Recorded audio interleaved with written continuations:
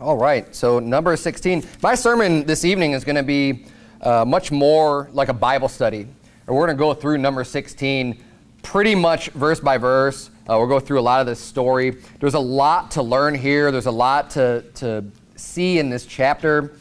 And I think this is one of those things that's just always relevant in general, because what we see here is an attack on God's leadership. It's an attack on Moses, it's an attack on Aaron, and we're going to read through the story of Korah, Dathan, and Abiram, and how God deals with it.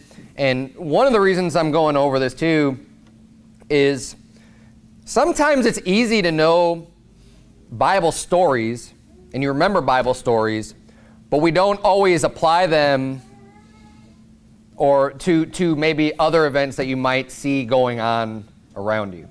Now, Moses is a high-profile person within the children of Israel, right? I mean, everybody knows who Moses is. There is no getting around that, especially at this point in the Bible, right? Yet, Moses is still an extremely meek and humble person as well, right? He's got some really good attributes.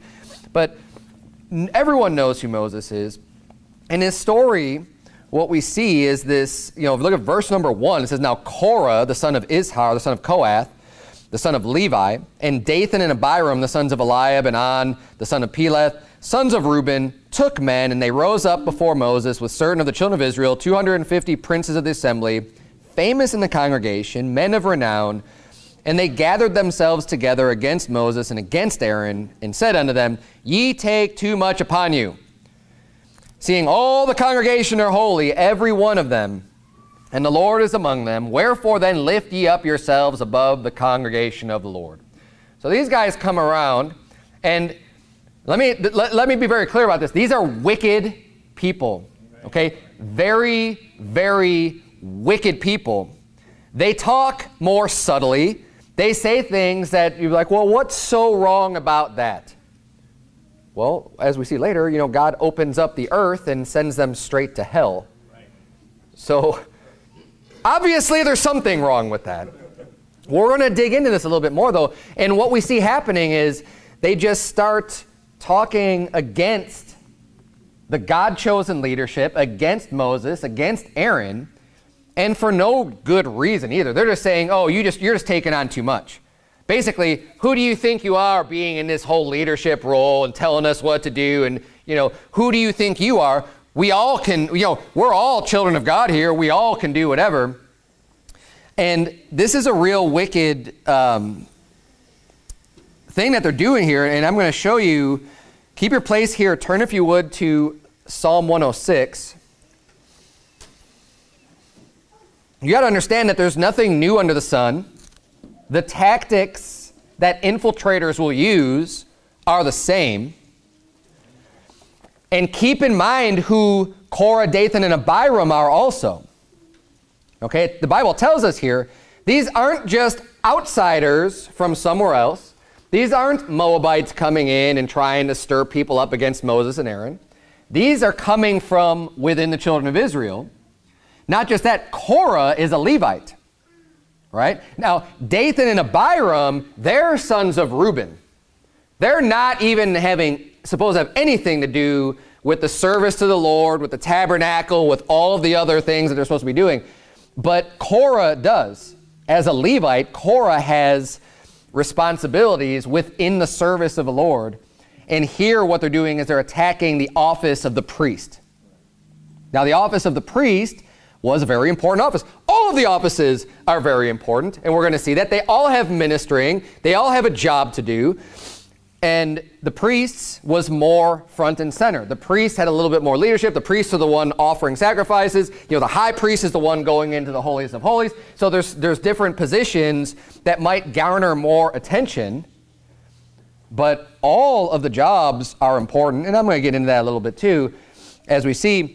But what these people are doing really wicked, and one of the motivations for what they're doing, as you see in Psalm 106, verse number 16 brings up a reference to this story.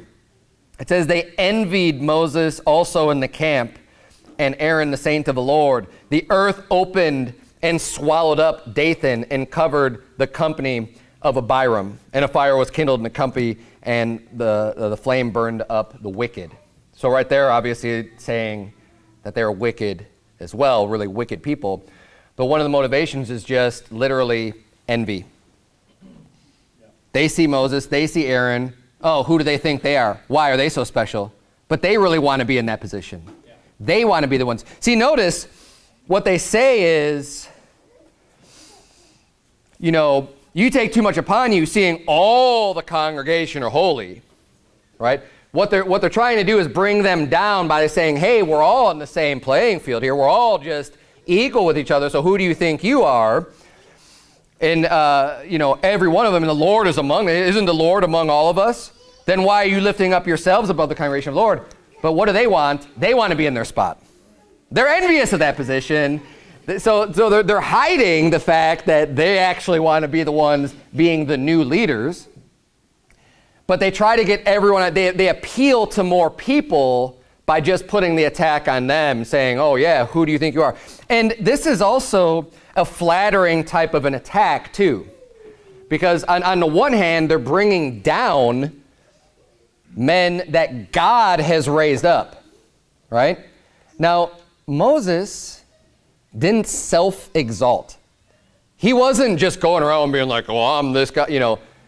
That's not Moses at all. That's clear. We're going to see that again later in the story, but all throughout Scripture, that is not the attitude that Moses ever had.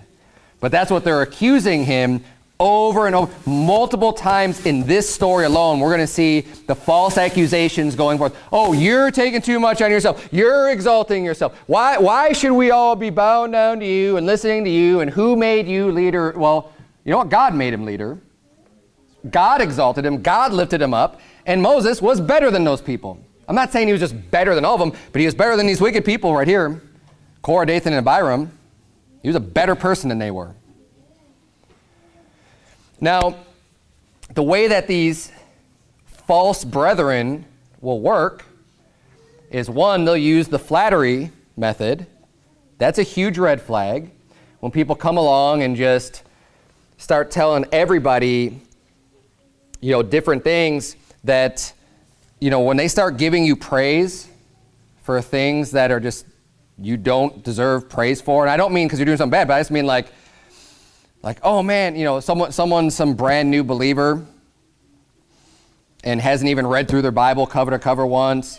Oh, you've got such great insight on the Scripture and stuff. It's like, the guy was just saved like a month ago.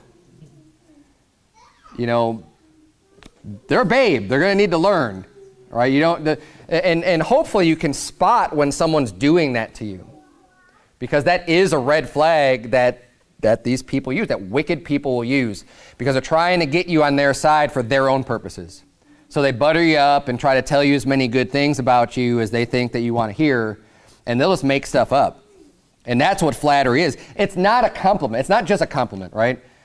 It's normal to compliment people. If someone really does, I was just complimenting the hard work of the ladies that won second place in chili cook-off, because I know that they put in a lot of time and effort. So that's a normal compliment to give to someone. Hey, you've worked really hard. It was obviously good. Other people thought so. It's not just one person going like, oh man, yours was the best, and like no one voted for it. Not even me, right? Going like, I thought yours was the best. Okay, that would be like flattery. But going, no, I mean, you worked for it. Here, this is a worthy recognition, a compliment, whatever, right? That's not flattery. Flattery is just going all out, over the top, and giving people praise when it's really not warranted at all, where it doesn't exist. So watch out for that. And the way that they're doing this is they're just trying to say, oh, see, look, all of us are, I mean, we could all just be priests. And what that does is that minimizes the job of the priest, right? And then also is just raising the level of everyone else, because look, not everyone's going to be able to meet the qualification. Now, the priesthood, God decided it was hereditary anyways. He said this is all going to be through Aaron, right, and his sons and his children and that line. But apply this to our current situation just in church leadership, you know, the role of a bishop or a pastor, right? Just saying, well, everybody could pastor. And that's something that the house church movement does. Yeah. And that's something that other people will do, and they'll come in and say, well, look, who do you think you are? Getting up here and preaching stuff. Well, I've got something to say. And what about this person? I want to hear what they have to say. And I want to hear what that person has to say. And it's just like, there's more to it. There's more to teaching. You know, if you're going to teach, you got to know what you're talking about. And not everybody knows what they're talking about. Okay? Some people are babes in Christ. Everyone's at a different spiritual level. Now, it doesn't mean that I'm the only one who can teach. There are other people that can teach, right? But it's not just a free-for-all. And a lot of the things that they'll say here too, like there's some truth with this, right? Well, the whole congregation is holy. Well, yeah. That'd be like saying, well, I mean, we're all saved here. We all have the Holy Ghost here. Amen. That's right. But God also put requirements and restrictions and, you know, rules on how he wants things to be done. Right. So just because we're all, you know, children of God, we all have the Holy Ghost, doesn't mean everybody's a pastor. Right? But this is the mindset they're trying to take everyone down. And especially those that are unstable. Right? What they're really going to be able to do is go after people who are weak in the faith or uneducated, unlearned, they don't really know much. Hey, yeah, that's right. You know, it's this, you know, I'm for you, I'm for the common worker. It's a, you know, almost a communist, you know, mentality. And that's how communism succeeds when they get popular opinion. It's the, oh man, we're for the working guy. You know, these bosses, they have all this money, and you know, we're gonna band together and all this other stuff. But it's that same mindset where they're gonna, and the people who are organizing that, they don't really care about the laborers. They just want to make their own way and get their own power and their own whatever, right? They're envious, so they want to achieve their ways by their means, and they're wicked people. And that's the same tactics that we see here. So they're saying, oh, you take too much on you. All the congregation are holy, every one of them. The Lord is among them. Wherefore then lift ye up yourselves above the congregation of the Lord. And the irony, I think, in all of this is that Korah, Dathan, and Abiram, they're the ones that are lifting themselves up to a position that they're not worthy of. Because by them saying, well, who do you think you are lifting yourself? They're the envious ones. They're the ones that want to be in the position that God did not put them into, that God put Moses into. And they're saying, he's the one lifting themselves up, but they're the ones that are actually lifting themselves up. And they're taking too much on themselves by just defying the spiritual leadership that God has chosen to put in place for the congregation of the children of Israel. Now we get to see a little bit about the humility of Moses. And what we're going to see here is how a righteous leader behaves. And over again, Moses proves through his actions that he really is in the right position, that God chose well, that God had chosen based on his character, based on who he is, based on what he knows, what he does. Everything he exhibits here in this story is done well and done right. And everything we see from people attacking him is wicked and wrong. And, also I kind of skipped over this, how they go after him. So first you've got this, these sons of Reuben and this son of Levi. I think right off the bat, if they didn't have the son of Levi, they wouldn't have enough clout to really get anywhere, right? Because they have to pull in somebody that's like in the ministry somehow in order to even get any type of momentum going to gather support against Moses and Aaron. And you got to watch out for this because wicked people are going to come in, and we need to take this story, and my point for going over this is to take this story and be able to apply it to modern day. Because wicked people are still around. Children of the devil are still going to try to be busting up work for the Lord.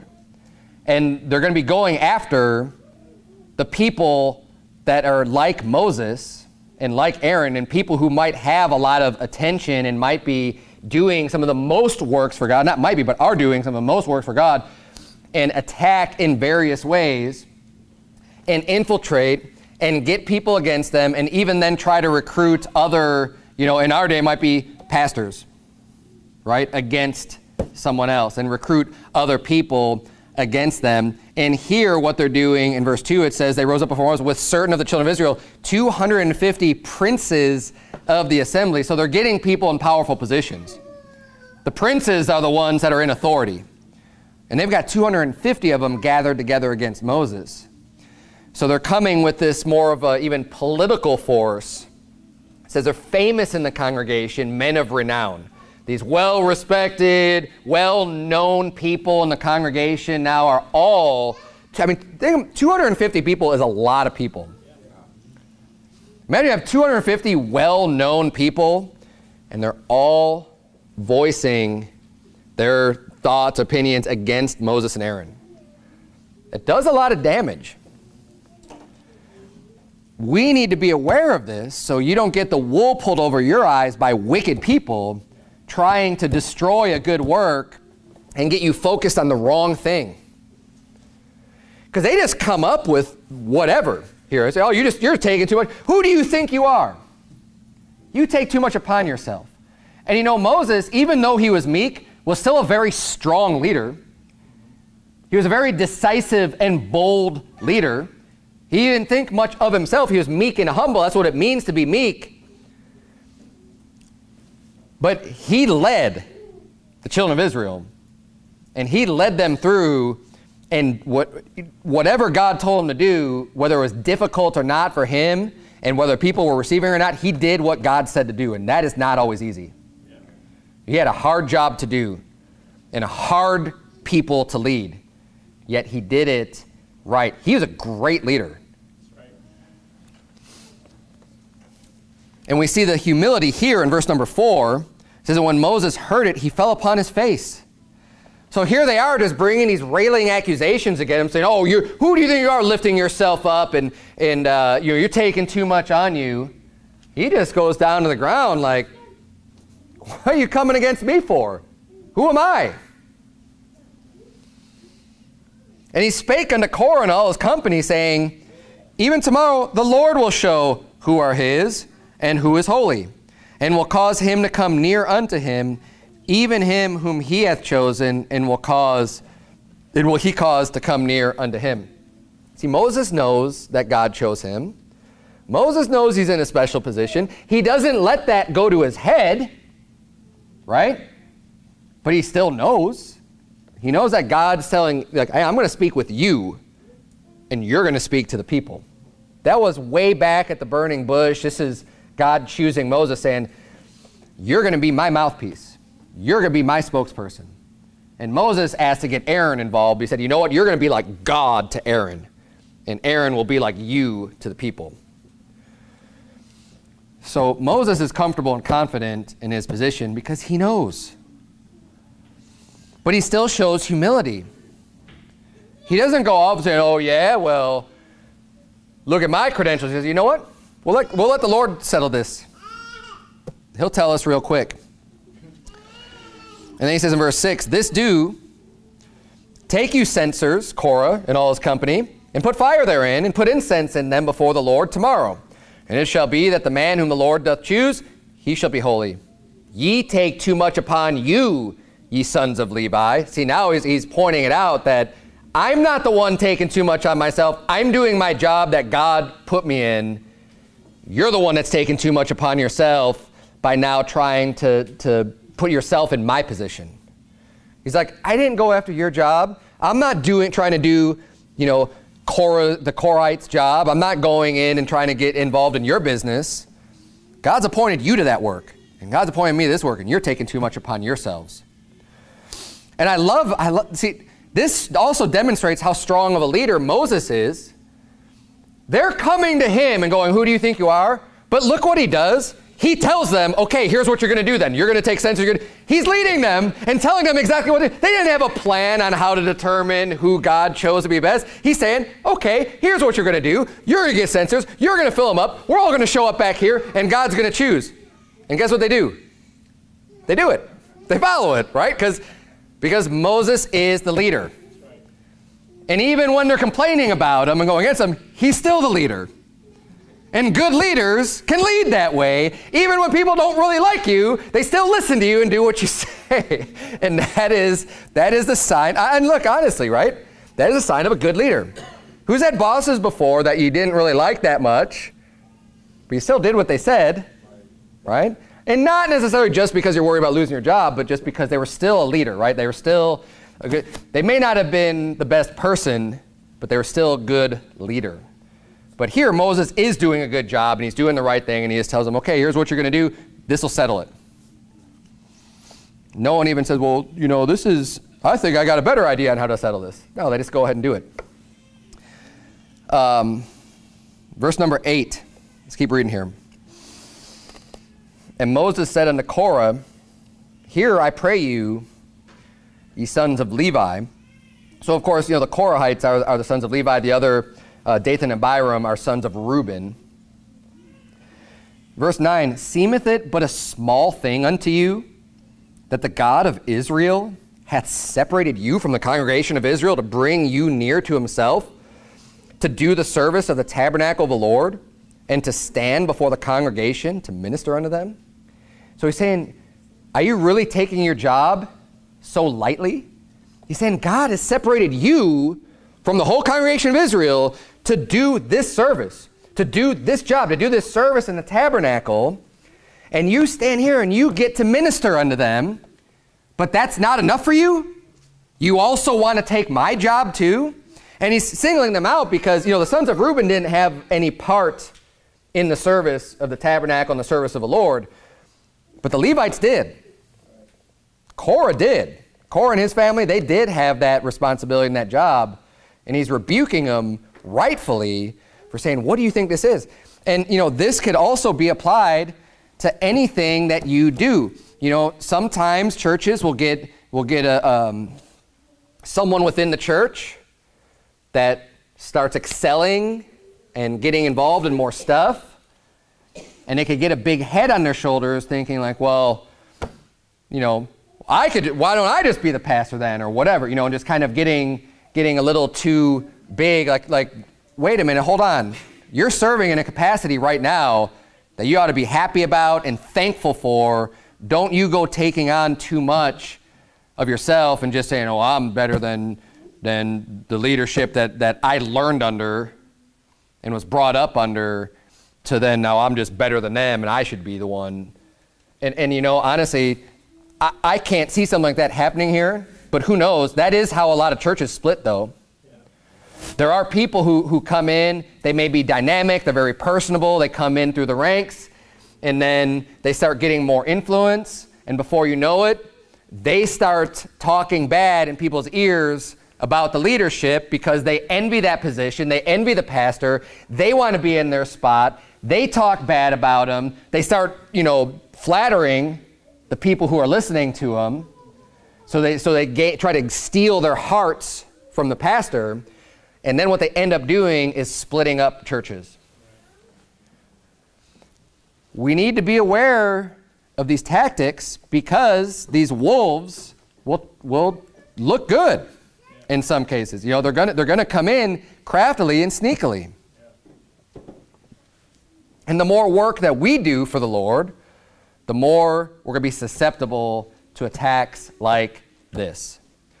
And when you see other drama going on in other churches with other people, just know things like this are happening. They do happen, and they have been happening. And you may not like it. I don't like it. But don't fault the wrong people. In this situation, the entire congregation followed the wrong people. If it's possible for an entire congregation that was under Moses' leadership, the same Moses who led through the Red Sea on dry land, imagine yourself following a spiritual leader, and you're literally walking on dry ground with water up above you, doing something supernatural that you've never seen in your life, and you're a part of that, and you're following them going, wow, this is amazing, right? And you're witnessing the plagues in Egypt. You're going through, you're eating the manna, that God is just providing for you, no work involved. You're going through this. To me, it's just like, if people that have been through these things with Moses are still being flipped and able to turn on him, how much more people who don't go through such extreme events with somebody that you would that should be more solidifying, like, this, than maybe just a pastor of a church who you may or may not have very much personal connection to. But maybe you do. Maybe you've got a lot of things in your life. Don't just overlook those things. Like the children of Israel here, they're just overlooking everything that Moses had done because you've got these slick wolves coming in and stealing their focus and stealing their intention and going, who do they think they are? Right? We all could do this. Yeah, why does Moses have to be the one getting all the glory? Why does he have to be the one up front? Why can't I do it? And they just get this wicked thought in people's minds instead of thinking, actually there's a lot of good reasons why. Not just anybody can fill Moses' shoes. God chose him for a reason. And God's got jobs for everyone to do, and they're not all the same.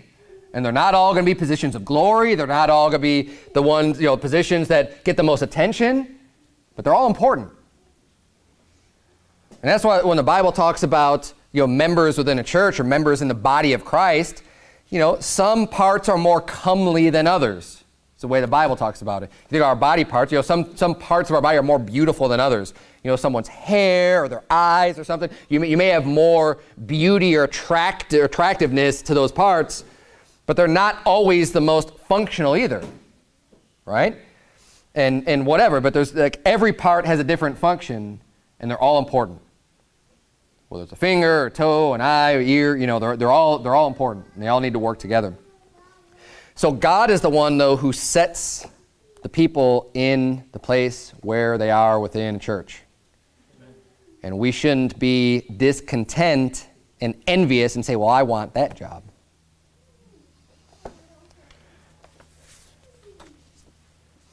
And, especially for people who are preaching and maybe one day wanting to pastor, you're going to have to be your own person and try to live up to the job, to God's expectations and no one else's.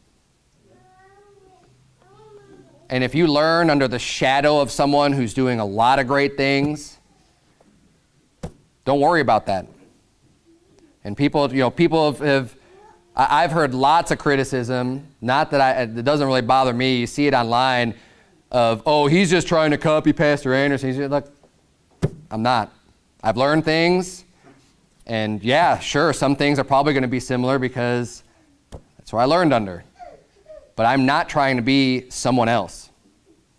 I'm trying to serve the Lord. I don't serve man, and we all need to have that same mindset in general as Christians. You can follow great leaders like Moses, but we're going to be our own person at the same time and follow the Lord ultimately to be our guide and to do the job that He has for us. And I'm glad that I'm not in a position that gets all the attention like Pastor Anderson gets. And hey, we're all on the same team. We're working toward the same goal. But I don't want that job. We've been doing great, in my opinion, almost flying under the radar, so to speak, on getting a lot of heat. The heat's going to come. It's bound to happen, but sometimes there's a blessing in not being front and center, right? You don't need to just be envious of someone else's fame or attention, because it's not all it's cracked up to be anyways. And we're going to see that with Moses also. Now, Moses gets a lot of credit and a lot of respect and did a great job, but the job that he has, and I'm getting ahead of myself here, I've got a reference for it. Well, let's just keep reading here, because we're going to get to that in my next point in just a second here. With what Korah, Dathan, and Abiram are doing. So he rebukes them in verse 9, saying, what, do you think it's just a little thing that God's put you in this position? Verse 10, he says, and he hath brought thee near to him, and all thy brethren, the sons of Levi, with thee, and seek ye the priesthood also? Like, you already have this job, and now you want to be a priest? Verse 11, for which cause both thou and all thy company are gathered together against the Lord. And what is Aaron that ye murmur against him? So notice, he's saying, you're not really against me and Aaron. You're coming against the Lord. Like, you're fighting against God. God's the one who put you in that position, in that job, and now you're fighting against the Lord. He's saying, and what's Aaron? Like, what, like, Aaron's the priest, but what, like, you're going to come against a man? You're going against the commandments of the Lord. Verse 12, and Moses sent to call Dathan and Abiram, the sons of Eliab, which said, we will not come up. So he's talking to Korah and explaining this and rebuking him. But then, you know, Dathan and Abiram, they're just these rebellious complainers. They say, we're not going to come up at all. Very wicked men. Look at verse 13. Is it a small thing that thou hast brought us up out of a land that floweth? This is still Dathan and Abiram. Is it a small thing that thou hast brought us up out of a land that floweth with milk and honey, and to kill us in the wilderness, except thou make thyself altogether a prince over us? Now in number 16, we're at a point where this isn't the first time we've heard about the complaining and the murmuring. Oh, you brought us out of Israel. You brought us out of Egypt, and now you're just going to kill us here, and you're going to kill us here. We're dying of thirst, and we don't have any food. I wonder where all of that was being sourced from. See, it doesn't take many bad people. One sinner destroyeth much good. There should be some really loud, wicked people that could have influence over a whole bunch of people to get them all into sin. And we're seeing right here, there's some key people that are just getting in the ears of an entire group of people, and they're the ones bringing up the same complaint. Oh, you brought us here to kill us. That lie, and they're obviously fighting against the Lord. And notice here, again, they say, except thou make thyself altogether a prince over us. Like, oh, you're making yourself this ruler over us just to rule us. You just brought us out in the wilderness here so you could kill us and just be some king over us and have your own group of people to rule. And they say he's making himself this leader. Flip back real quick. Keep your place here in Numbers 11. Right? You're in Numbers 16. Just go back to Numbers 11. Just 5 chapters earlier, we're going to see the reality of Moses as this leader. And what a great position it is for him to be the leader of all these people, and why he must have just wanted to just be over all this group of people, and he just made himself this ruler so that he can just rule people. Let's see how Moses felt 5 chapters earlier in chapter 11. Look at verse number 11. The Bible says, and Moses said unto the Lord, wherefore hast thou afflicted thy servant? She said, God, why are you afflicting me? And just so you know, affliction's not a good thing. Right? This isn't why, God, have you blessed me so much? She's saying, God, why are you afflicting me? Well, what is he talking about? Why is he afflicted? And wherefore have I not found favor in thy sight, that thou layest the burden of all this people upon me? Does this sound like a job that Moses was just like, oh yeah, I'm going to rule these people, and I can't wait, and I'm going to be this priest? You know, like, no. See, this is a burden. I'm afflicted. This is not easy. I got to deal with all these complainers and these people that don't want to serve the Lord. And I got to try to somehow still keep them all together and keep them focused and keep them moving in the right direction. That's not an easy job. Verse 12, have I conceived all these people? It's basically saying, look, I didn't bring all these people into this world. Now why am I responsible for them? Have I begotten them that thou shouldest say unto me, carry them in thy bosom as a nursing father bearing the sucking child unto the land which thou swearest unto their fathers? When should I have flesh to give unto all this people? For they weep unto me, saying, give us flesh that we may eat. Verse 14, I am not able to bear all this people alone, because it is too heavy for me. Does it sound like Moses is just taking all this on himself? Why do you take all this on yourself, Moses? I'm not. Right? As Moses, he's not. He's actually asking for help. He wants other people to be involved. He's not just trying to lift himself up and be this ruler, but this is what is being projected into the minds of the congregation by the wicked people. They're completely destroying the truth of who Moses is. They're destroying the spirit that Moses has. They're destroying the humility and meekness that he has by making people think that he's this proud person that just wants to rule over people. And they might point to areas where he's been very decisive and say, this is what we're doing. Just like he said, hey, you're going to get your censors and this is what we're going to do, because he's a good leader. And he's going to twist people's minds into making them think, oh yeah, well, who do you think you are? Why do you think you're so special? Instead of understanding who Moses really is. That they're lying through their teeth about his intention and motivation on being put in this position of being a leader. He didn't take this on himself. God put this burden on him. And he's pretty much complaining about it in Numbers chapter 11. Because then in the next verse, I don't have it in my notes, but basically the next verse, like 15, he's basically saying, you know, don't even let me see my own wickedness, because he knows he shouldn't be complaining about this, and just kill me now. Like, just go ahead and take my life, God. I'm wicked, I'm a wretch, just kill me. You know, this is too much for me.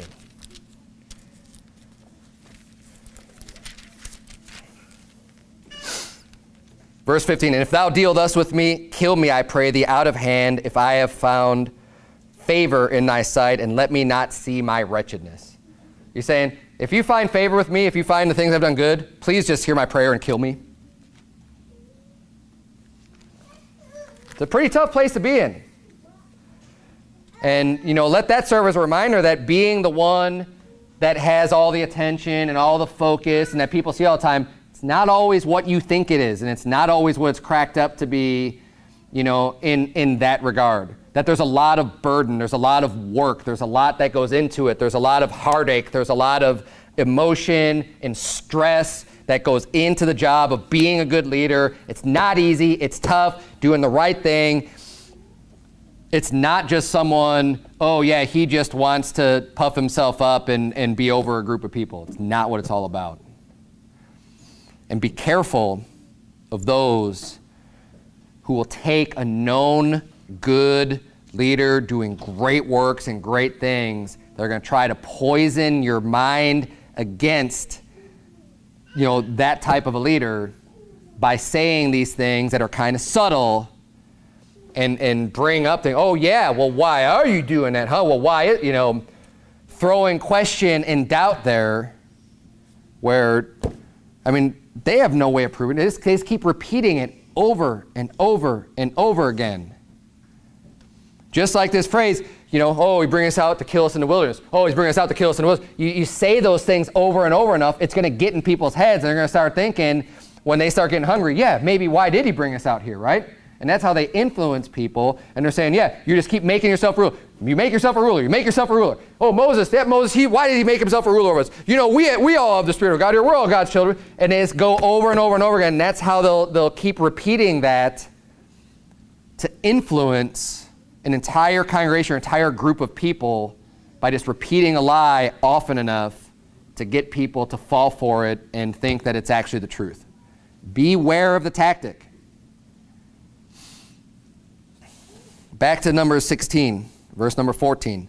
Moreover, thou hast not brought us into a land that floweth with milk and honey, or given us inheritance of fields and vineyards. Wilt thou put out the eyes of these men? We will not come up. So again, they're just being super stubborn and rebellious and just saying, you haven't done anything for us. Yeah, go back to bondage then, you wicked people. Verse 15, and Moses was very wroth. This makes him angry, and rightfully so. And said unto the Lord, respect not thou their offering. I have not taken one ass from them, neither have I hurt one of them. He said, I haven't done anything to these people. They have no reason to be stubborn and rebellious against me. They have no reason not to follow. I didn't do them wrong. God, don't give them any respect. And of course, God's going to listen to Moses. He does. And then he says, verse 16, and Moses said unto Korah, because Dathan and Abiram aren't listening at all. So he talks to Korah, be thou and all thy company before the Lord, thou and they and Aaron tomorrow. And take every man his censer and put incense in them, and bring ye before the Lord every man his censer, 250 censers. Because this is for him and all those wicked people, the rulers, right? The princes of the children of Israel, that all wanted to bring up their voices against Moses and against Aaron. Thou also and Aaron, each of you a censer. Now, if you're not familiar with the offering of incense, this job was only given to the priesthood. No one else was allowed to do this job of offering incense before the Lord. And actually, 2 of Aaron's sons lost their lives earlier because they brought strange incense that God didn't allow to offer before the Lord.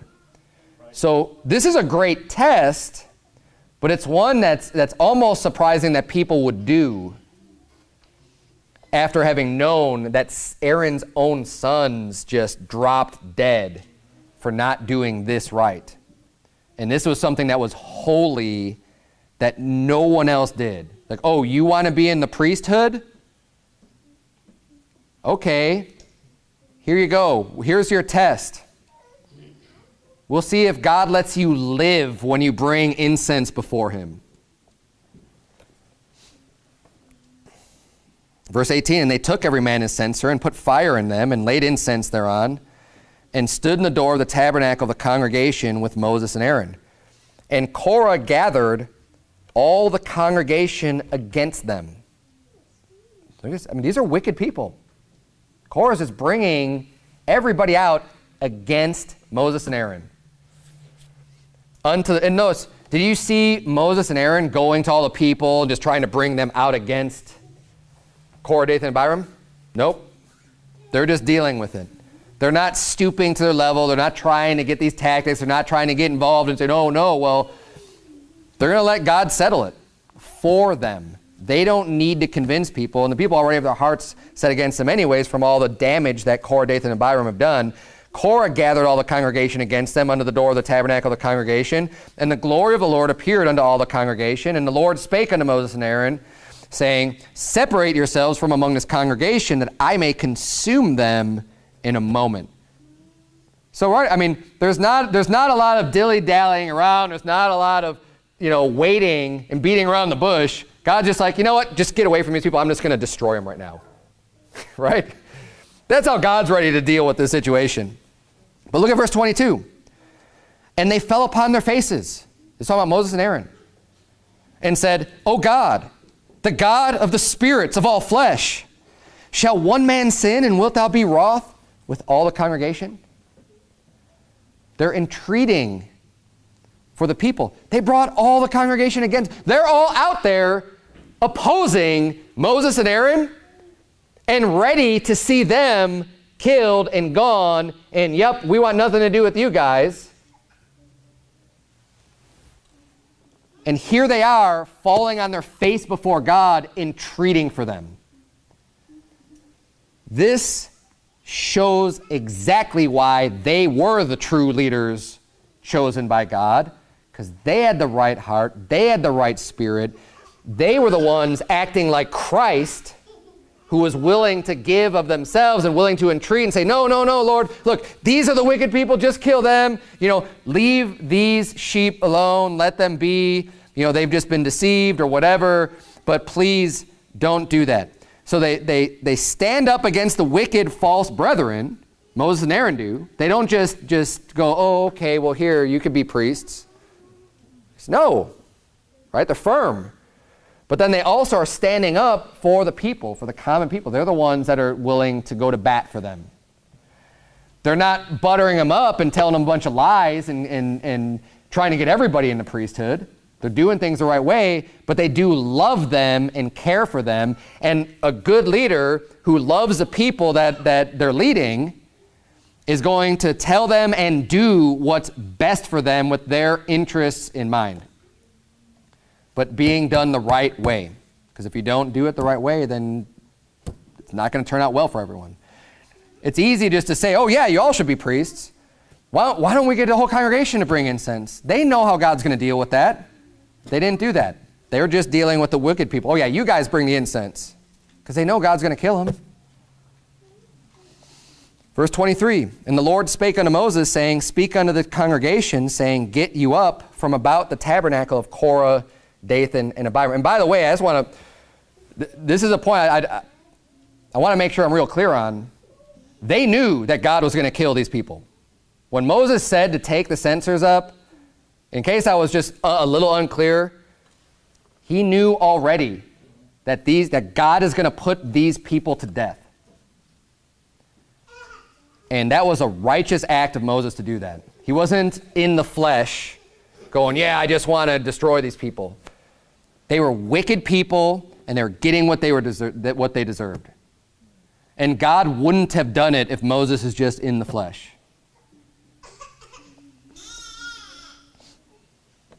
So let's keep going here. Verse 23, and the Lord spake unto Moses, saying, speak unto the congregation, saying, get you up from about the tabernacle of Korah, Dathan, and Abiram. So God hearkens unto them when they're entreating for the people.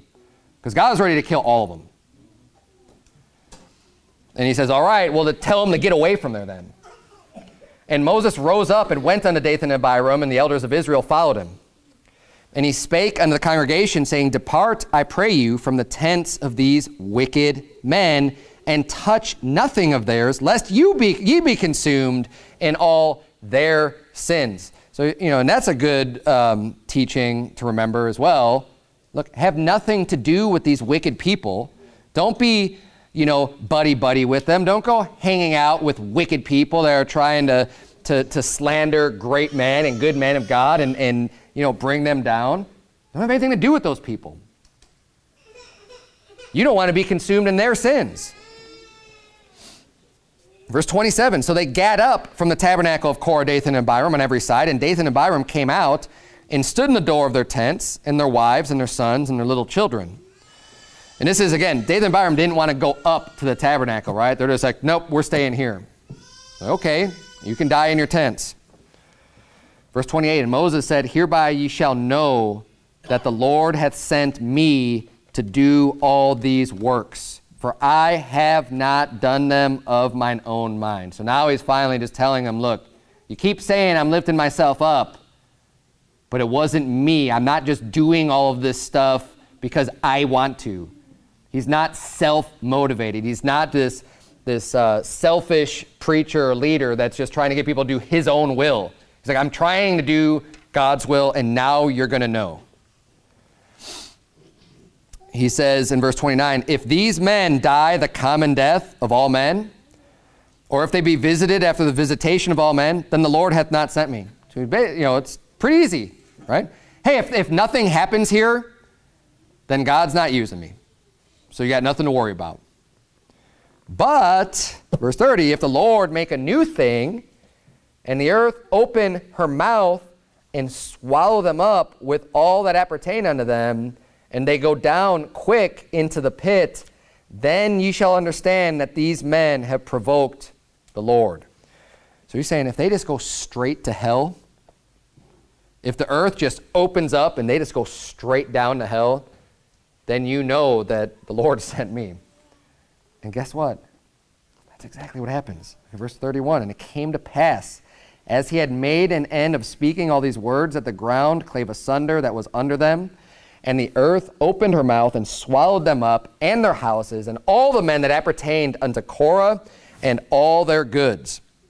They and all that appertained to them went down alive into the pit, and the earth closed upon them, and they perished from among the congregation. There should be no doubt what happened here, right? No doubt the Lord is with them. But the story's not over yet. You think it should be. You'd think the congregation would go, well, that settles it. And then if they would see and fear, going, man, we were just going against Moses and Aaron, and these guys all got swallowed up and went straight to hell. Like literally the earth opened up and closed up again. I'm sorry, Moses. I'm sorry, Aaron. I'm sorry, God. Didn't mean it. I mean, what else is going to instill fear in a person than seeing people literally go straight to hell? But that's not how it ends. In verse 34, and all Israel that were round about them fled at the cry of them, for they said, lest the earth should swallow us up also. So, yeah, they run away afraid because they didn't want to be caught up in that. But look what it says in verse 35. It says, and there came out a fire from the Lord to consume the 250 men that offered incense. So those wicked people died. right? They weren't necessarily standing next to Dathan and Abiram and all the, because they're the ones that got swallowed up, right? Korah, Dathan, Abiram, and everything that pertained to them. But the 250 princes that came with their censers, fire came out, took care of them. Jump down to verse 39. It says, and Eleazar the priest took the brazen censers wherewith they that were burnt had offered, and they were made broad plates for a covering of the altar, to be a memorial unto the children of Israel, that no stranger, which is not of the seed of Aaron, come near to offer incense before the Lord, that he be not as Korah and his company, as the Lord said to him by the hand of Moses. So what they do is they take these censers that they had used, and they make a memorial. So they create this, what is it? They made broad plates, like just these covering plates for the altar. And they're saying, when you see this, you're going to remember what happened to Korah. Remember what happened to these wicked men when they thought that they wanted to put themselves in this position, and they got wiped out. So it's a memorial, so they don't forget, so people don't come up again later going, oh, why do you take so much upon yourself, priest? Hey, remember what happened here with these plates? Maybe you don't want to go against the way God designed things, right? So they built that. That's the memorial. But look at verse 41. But on the morrow, so the next day, all the congregation of the children of Israel murmured against Moses and against Aaron, saying, ye have killed the people of the Lord. The brainwashing had gone so far into getting them exalted so much, saying, well, we're all the people of the Lord, that now they're saying that these wicked people that God literally just destroyed, saying, oh, how could you do that to the people of the Lord? They didn't see that they were actually wolves. They didn't see that they were wicked people. They're still considering them great men of God and whatever, and their brethren and everything else. See, oftentimes, the good leadership is able to spot the bad people, the wicked people, before many others can. And part of that has to go with the job. And if you think about it, it actually makes sense. So part of my job as a pastor here is to pastor the flock and to be on the lookout for bad people. I'm responsible for that. And not only that, someone who's supposed to be in the position to begin with is someone that is not supposed to be a novice, not a beginner, not someone who hasn't had experience, who hasn't been around, who hasn't already seen a lot of things and learned a lot and studied the Bible, and been in a position to be able to spot these things. Not everybody can see that. And that's something that I learned over time. There's been plenty of times where I've witnessed things where bad people came into church that I was completely deceived about. Never thought that they were bad people at all. They seemed really friendly. They seemed really nice. But it comes out, and then because at the time, when I was going to Faithful Word, I'd see Pastor Anderson respond, and I'd be like, whoa, well, that seems kind of harsh. Like, why would you do that? I don't think that's necessary, right? But silently, I was never just like, trying to get a group of people like, man, I can't believe you did this, and no. It was just internal going like, well, that doesn't seem right. But then after time, you see the true colors exposed, and then I'm going, oh, he was right. Oh, he was right. Oh, he was right. Over and over and over again, until I finally learned enough and had read enough and studied enough and able to pick up on more of the warning signs and more of the things that are going on, to now I'm going, and I'm still to this day, I just talked to him like a week ago, going like, there's still some things that I would tell him now, like, yeah, remember when this happened or that happened? I didn't really get it. Now I'm like, I get it. Believe me, I get it. I understand fully what you're dealing with this stuff. And so I understand what it's like to not be able to see it And I also understand what it's like to be able to spot this stuff, right? And what we can get from this story, whether or not you believe me or my own personal testimony, doesn't matter, because what we see in this story here is that the entire congregation is still viewing the people that God called wicked, the people that Moses called wicked, the people that went straight to hell. They're still viewing these people as being good people. They still had their hearts with those people. That's how effective false brethren can be. Guard yourself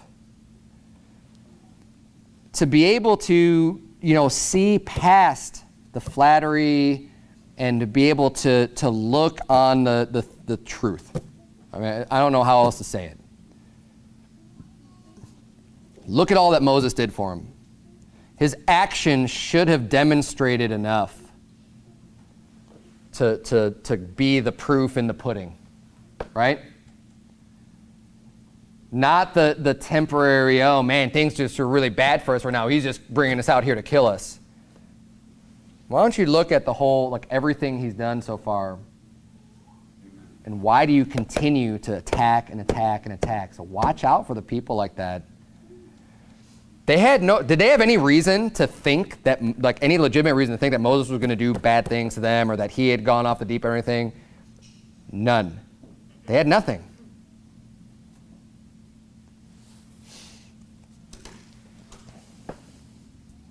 Just a bunch of bad people trying to pit the whole congregation against him, and they did.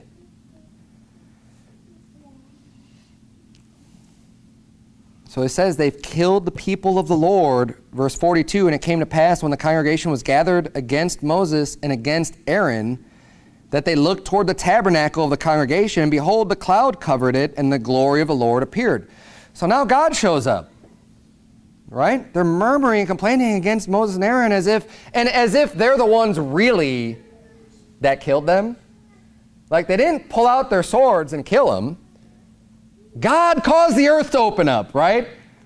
I mean, it's no more, did Moses say it and God listened to him? Yes. But it's as much Moses' involvement as it was when the Red Sea parted.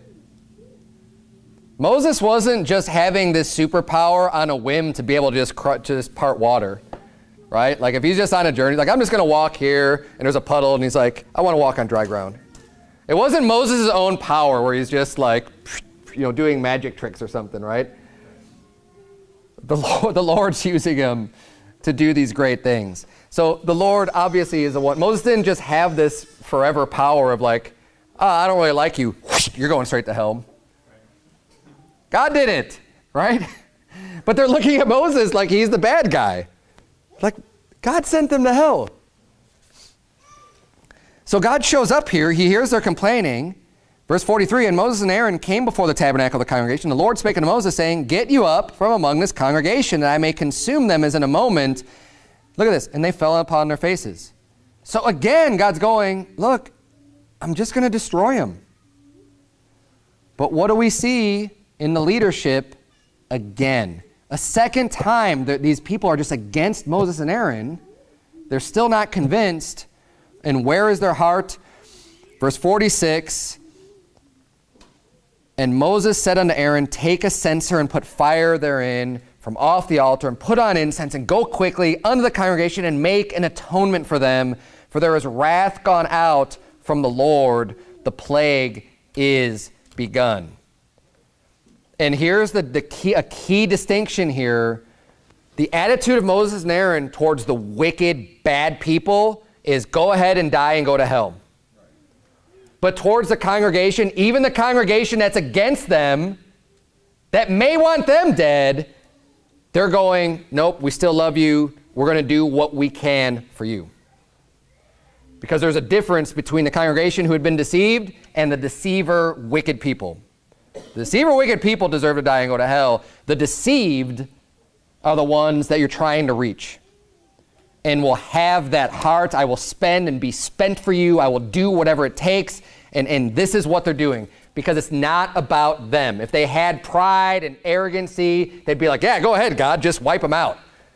I mean, if they're not going to, be convinced after you already sent these people, hell, go ahead and wipe them out. That's not the heart they had. They had a heart for the people. So Moses, tells Aaron, quickly go, make this atonement for them. There's wrath gone out from the Lord. The plague has begun. Verse 47, and Aaron took as Moses commanded and ran into the midst of the congregation. So he's just running full speed. Look, I like that, ran. Right? And there's so many applications you get off of this, right? Ran into the midst of the congregation. People who are about to die. People who are about to face the judgment of God. A whole group of people out there. And what did Aaron do? He ran right into the middle of them. Something tells me there might be a little bit of soul winning symbolism in here. Right? You've got a whole bunch of people who are going to face the wrath of God. We need to be running into the midst of them to provide the atonement, to offer the, to bring them at one with God. We, in this case, he's bringing the censer, but what do? We bring Jesus Christ. Here, I've got Jesus Christ for you. It's just going to stop, keep the wrath of God from abiding on you. Ran in the midst of the congregation. Behold, the plague was begun among the people, and he put on incense and made an atonement for the people, and he stood between the dead and the living, and the plague was stayed. She was basically able to stop the plague from spreading by bringing people, figuratively speaking, back to the Lord. He's physically standing there with the censer, but obviously it's more representative than that. Verse 49, now they that died in the plague were 14,700, beside them that died about the matter of Korah. It's a lot of people. And we can look at the amount of damage that can be done by not that many people. I mean, Korah, Dathan, and Abiram, the reason why they're listed here by name is because they were the ones behind this. They were the really wicked people, okay? The other princes that they convinced to go along against Moses, they were wicked too, but they weren't on the same level as Korah, Dathan, and Abiram. They had also gotten to see, but you know what? They had a lot more power and influence behind it, and they were actively going against them and joining forces here. But the people were just completely just deceived. But just look at the amount of damage that those people were able to do. All the more reason to make sure that you won't be deceived, so we could minimize the amount of damage that the children of the devil can do among God's people. And Aaron returned unto Moses unto the door of the tabernacle of the congregation, and the plague was stayed. Now, there's something interesting here. Turn, if you would, to Numbers 26. Oh. It's the first time I looked down at the time. Sorry about that.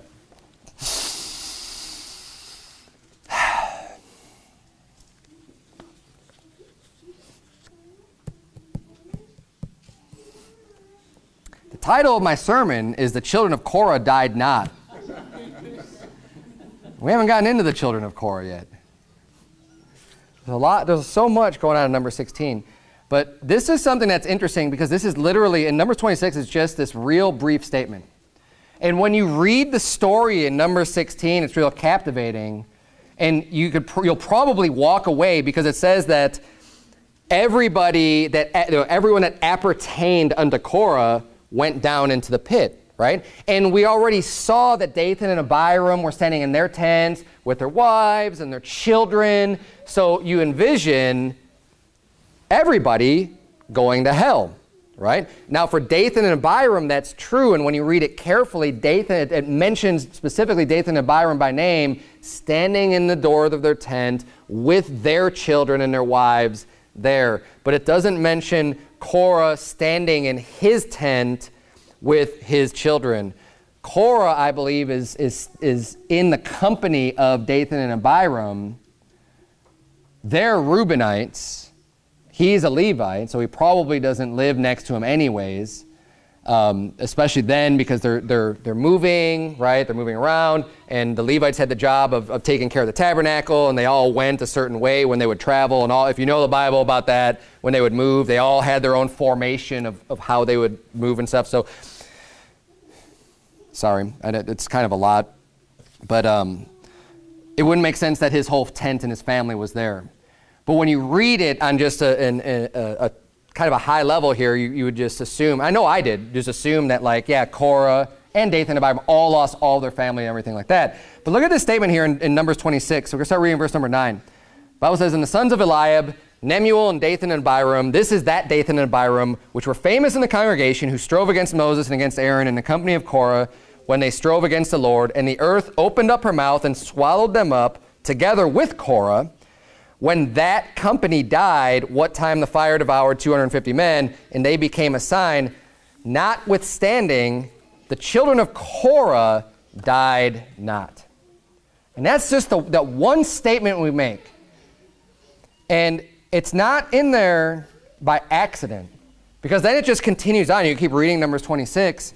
We don't hear anything about the children of Korah in Numbers 16 in the main story, but it throws in that just little bit of information. The children of Korah died not. One of the reasons why I find this interesting, and I haven't tied the connection to this, but if you read the titles of some of the Psalms, right, you see a lot of them are a Psalm of David, right, or a Psalm of Asaph or whatever, and we're going through the Psalms right now, and actually where we are in the 40s, we're in Psalm 43, you're going to start noticing Psalm 42, I think Psalm 44, 45, 46, 47, all the titles are going to have something about the children of Korah in the title. Now, I'm not confident enough to say for sure that it's referring to this Korah, because there is another Korah that's mentioned in the Bible, but this is the one that gets the most focus and attention. And the fact that the Bible even brings up that the children of Korah died not, and their Levites, makes me think that the songs, because you know the songs in the Psalms were done and performed by Levites. Because when they switched from the tabernacle to the temple, the jobs weren't exactly the same anymore, because we're not rearing around the tabernacle. You've got an established temple, so a lot of those people became singers and music players and everything else, and they kind of had a different job function. So I think there's a connection there, but the point I want to make with this is maybe one that's more of hope for people who don't have the best upbringing. And maybe your dad was really, really wicked, right? I mean, this is a wicked guy. And here's the thing, the way that the Bible deals with, and this is not contradictory, but it's a perfect opportunity to bring this up, and I kind of spent a little bit too much time going through number 16. But I want to point this out to you because I've seen people try to use this as a contradiction, but it's not. Okay? The Bible says in Deuteronomy 24:16, the fathers shall not be put to death for the children, neither shall the children be put to death for the fathers. Every man shall be put to death for his own sin. Okay, that's in the law of the Lord. That you're not just going to, just because dad does something that's worthy of death doesn't mean that the children now are going to be put to death too. Okay? That you're going to be put to death for your own sin. However, there are generational curses that fathers can bring on their families, and the repercussions of their actions can impact their children. So when the Bible's talking about in Deuteronomy 24, it's talking about one event that someone commits a sin that's worthy of death and the law dealing with that. And the law should never go, okay, because dad did this, we're just killing the whole family. But there are times, like the Bible says in Deuteronomy 5, in the Ten Commandments, verse 8, thou shalt not make thee any graven image or any likeness of anything that is in heaven above, or there's an earth beneath, or there's in waters beneath the earth. Thou shalt not bow down thyself unto them, nor serve them, for I, the Lord thy God, am a jealous God, visiting the iniquity of the fathers upon the children unto the third and fourth generation of them that hate me. So you say, well, wait a minute, Pastor Berzins, I thought that the children are to be put to death for the sins of the father, and they're not. But the iniquity will be visited under the third and fourth generation. He's not saying he's putting them to death, and the law is not establishing to put them to death.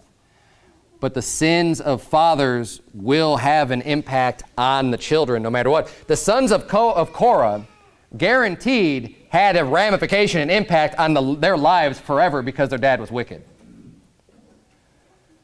Their life was spared. They didn't deserve the death penalty, right? But because of the actions of their father, they have to reap the wickedness and the iniquity that he had already brought forth.